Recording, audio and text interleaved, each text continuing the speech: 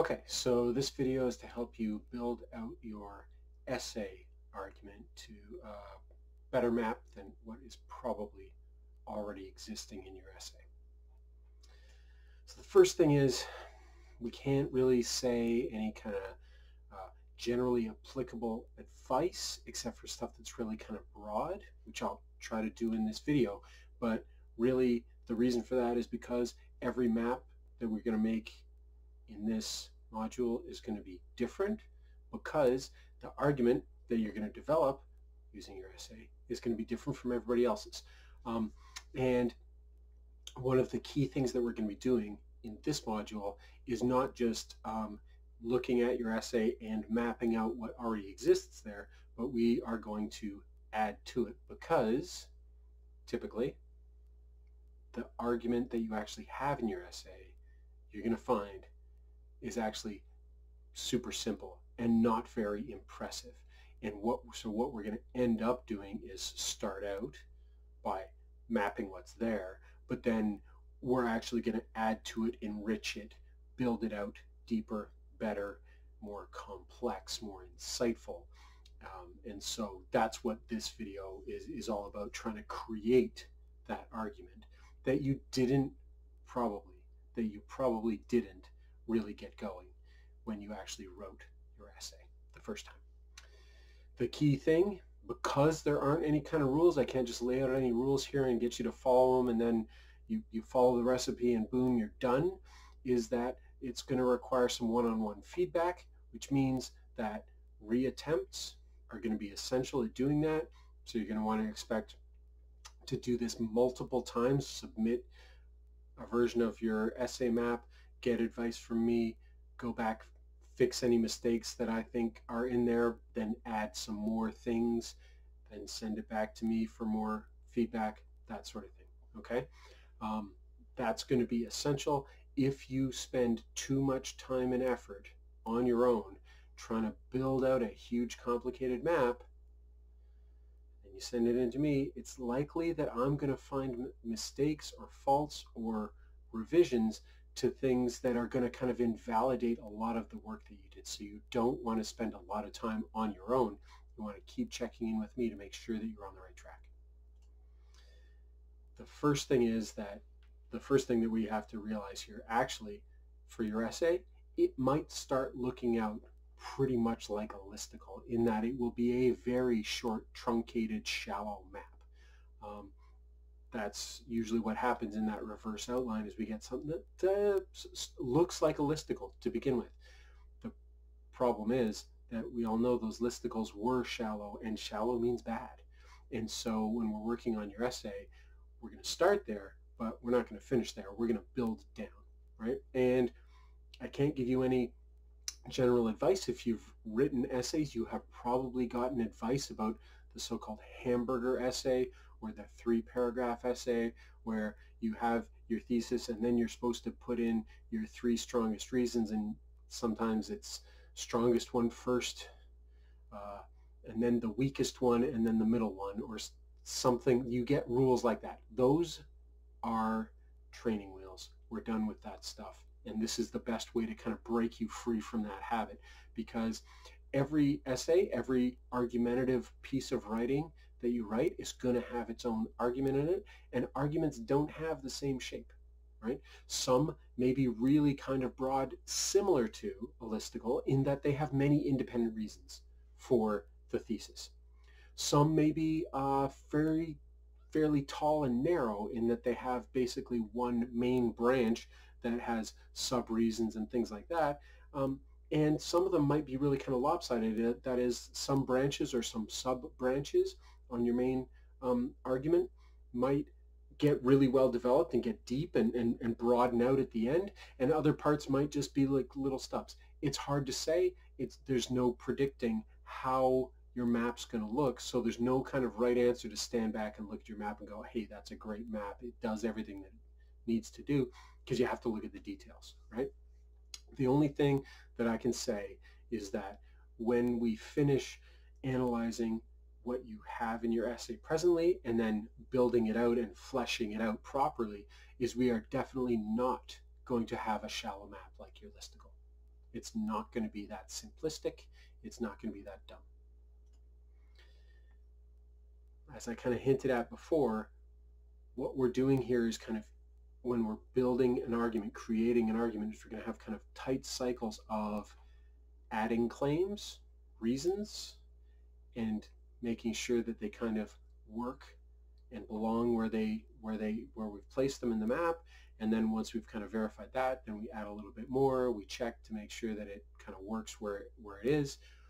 And we're going to be doing that as we build out this map. So we're going to be doing, while we're building out the map, we're going to be doing quite a bit of informal argument evaluation, usually mostly the R, the relevance part, to make sure that our claims are connected together in ways that make sense. One thing that we are not going to be doing as we're building out our map is any formal ARG analysis, especially the A basis boxes, because you can't do those basis boxes till we kind of know that we have reached the ends of our arguments and that we have tips of our argument, the roots, with that we're not going any further, right? So do not do any ARG analysis, formal analysis, hanging R notes, answering G questions, things like that, until I give you the green light to do that. What we are going to be focusing most of our energy on is making sure the thesis and the top row of your map are solid and good before we do anything else, okay? Depending on how your reverse outline worked, depending on the strength of your argument, this might take a while, because you might have had kind of a pretty lame thesis that wasn't very controversial or insightful. You might have had pretty mushy main reasons that we need to kind of maybe build out and add some to before we proceed in building down in your map. The one thing that we have to pay attention to, though, is that when we're doing this, we're not doing an outline. When you do an outline for an essay, often you're directed to talk about topics. First talk about this topic and then shift to talking about this area or subject of discussion. When we're doing maps, we're not doing topics, we're doing reasons, right? So that's what most of my important feedback is going to be, to haul you back onto the right track, because you have been talking about topics. We want claims. We want full, complete sentences. Topics are names or brief phrases. Reasons are claims, complete sentences. So if you find yourself building your map, especially this top row of reasons, and all you have is 1 or 2 words in every box, then what you're doing is a topic map, an outline in visual form, and not a logic, an argument map, right? We want claims in those things.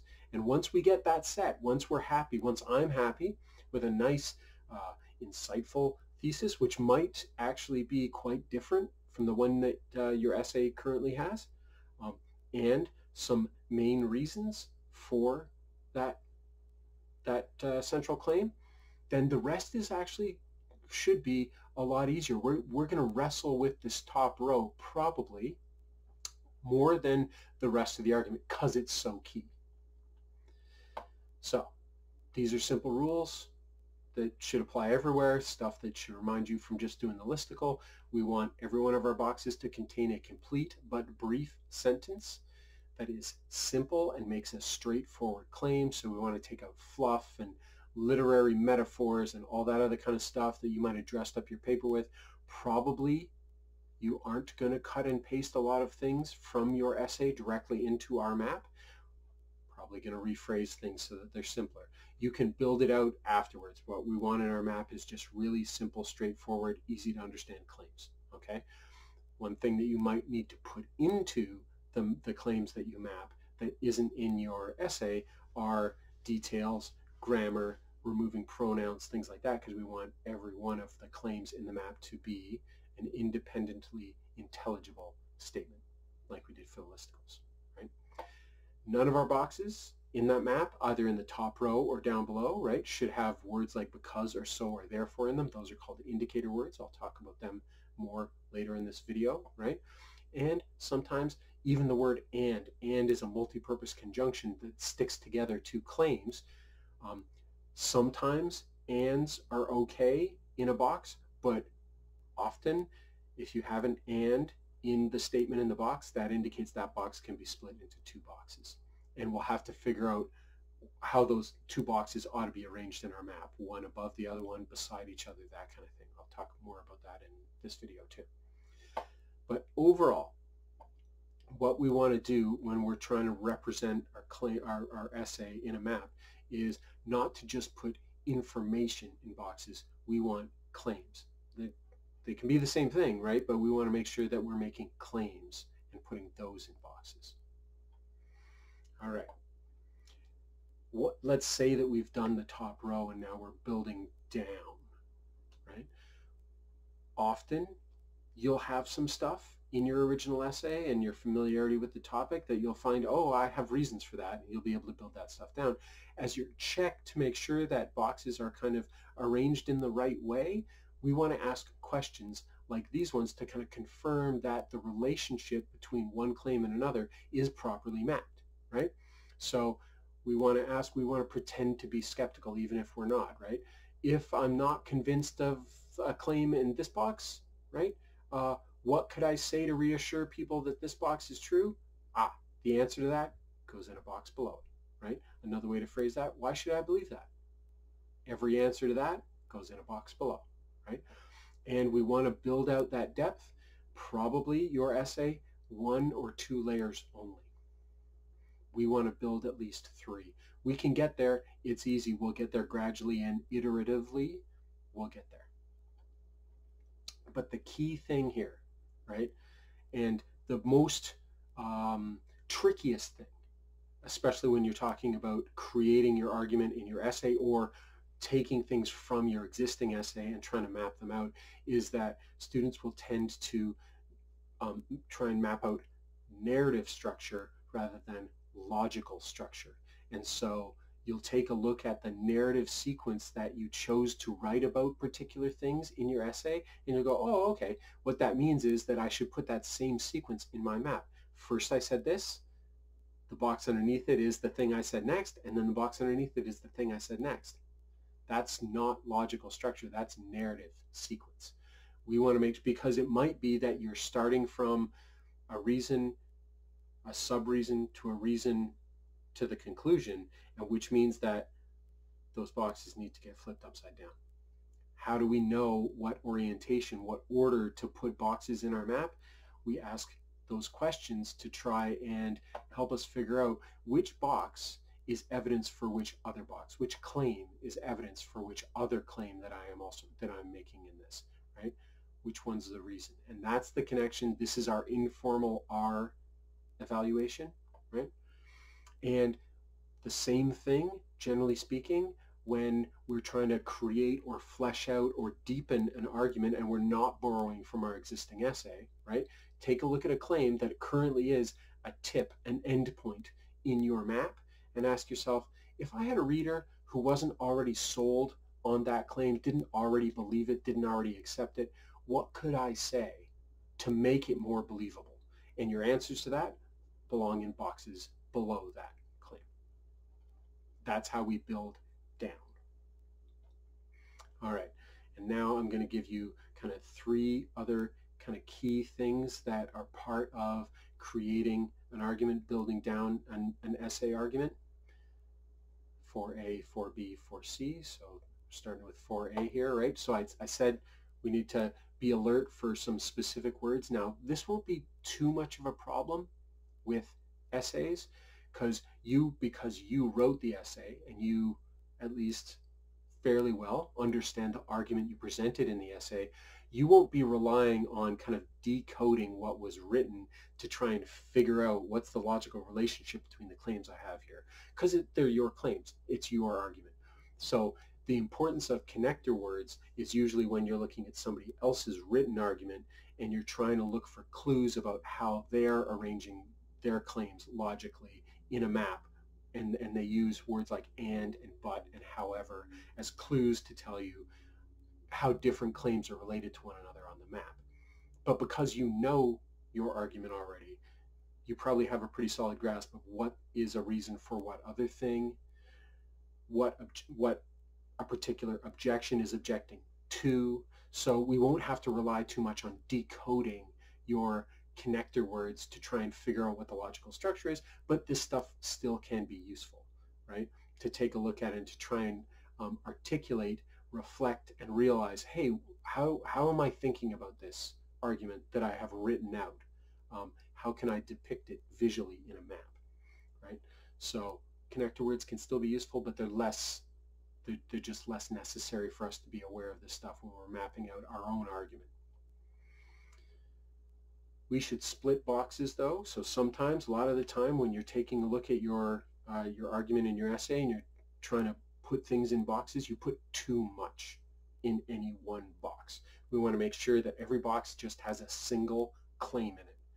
If you have some of these indicator words in a box that you have mapped, that probably means that the stuff you have stuffed into that box, you put too much in, and we need to break it up into multiple boxes. That's a good thing. That's going to make our map more informative, and once we get all the arrangement of all those distinct claims in the right spots, going to help illuminate the relationship, the logical structure of your map, and give you a better handle on how your argument works, right? So this would be a place, if you should not have any of these words or phrases in the claims that you have put in your essay map. All right. Here I have some examples from arguments from other people. I would invite you in the comments in Perusall to try and tell me how each one of these, just pick one and do it, and tell me how many boxes you think it ought to be split up, where it ought to be split, and whether the boxes should go like side by side, or which half or which claim should go above the other claim, and then leave the other ones for other people. Or if somebody else has already put their proposed how to break this up answer in the comments, take a look at it and see if you agree that that's the way that it ought to be broken up. All right, one thing that we rarely see in student essays are objections, which is terrible. And I think in one of my previous essay videos, I have really ranted about the lack of objections, the fact that you need objections in your paper, because if you only have a green box, if all you have is green boxes in your map, you only got one side of the story. And the thesis that you should be picking in your essay should be something insightful, controversial, not an obvious truth.